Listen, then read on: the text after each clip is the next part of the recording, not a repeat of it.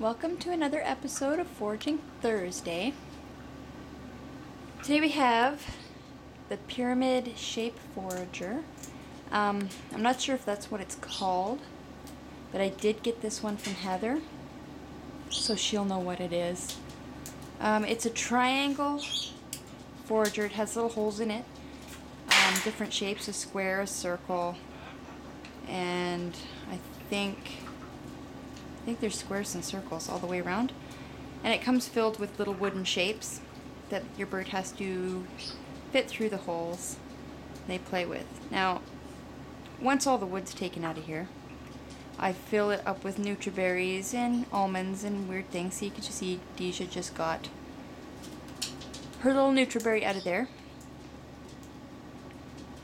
But she really likes this forager. Comes in two sizes, I'm pretty sure. This is the large size, and it also comes in a small size for your little guys, your little conures and Quakers, and all the little cuties. But she really likes this one. It's a little easier than a lot of the other ones. See, she doesn't even eat the nutriberries. She just forages for them and then crushes them and gets another one. She eats a little bit, I suppose. Not much, though. But that's pretty much it. That's the triangle shape forager.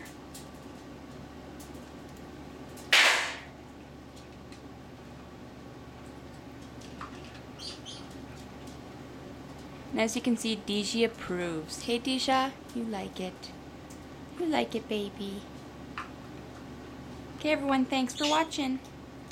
Bye-bye. Bye, Deja Deja.